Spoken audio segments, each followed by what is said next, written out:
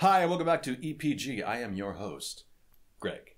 Today, we're going to talk about the semi-official, semi-unofficial national drink of the beautiful country of Latvia.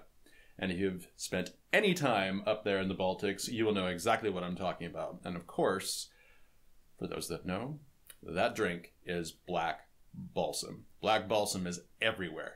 Everywhere you go in Riga, you can get black balsam. Now, black balsam has a history, like a lot of things that came to Europe from China. And over in China, they were very big on using natural herbal remedies for health things, illnesses. And Marco Polo brought this back to Europe in the 13th century. And those ideas kind of spread like wildfire. And one of the places where that really took hold was the very large trade city of Riga.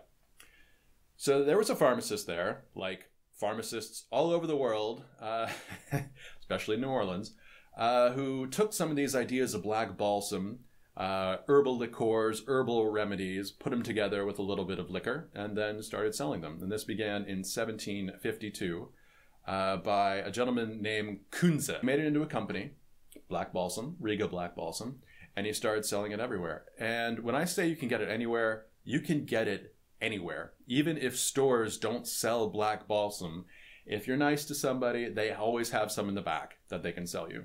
That's how prevalent it is, and it's also really good. Now, my friend back from Lithuania, Dean, said that since I was going to Riga, I would need to go to this one place called Folk Club Iela, which was a basement club in Riga, which has a lot of shows, and they had a stage, and it's a restaurant and bar. So I went to Folk Club Iela. Again, I'll give you the address and GPS coordinates, as usual. And I had a flight of black balsam. Now, I had the regular flavor, which is very good. I had the black currant, or however you pronounce it, flavor. And I also had the cherry. Now, cherry was my personal favorite, but all of them were super good, super tasty, a little sweet. Maybe kind of like an amaretto, except, heavier. But I could tell that if, maybe people weren't feeling that well, if they were sick, especially given the colder climate of Latvia, they would sip this and they would feel better. They would put it in a hot toddy, as, I would like to have done.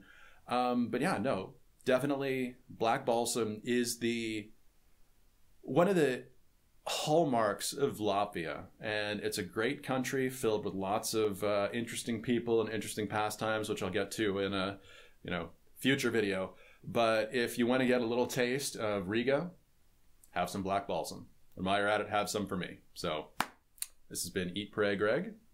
Thank you very much for your time, and yeah, get out there.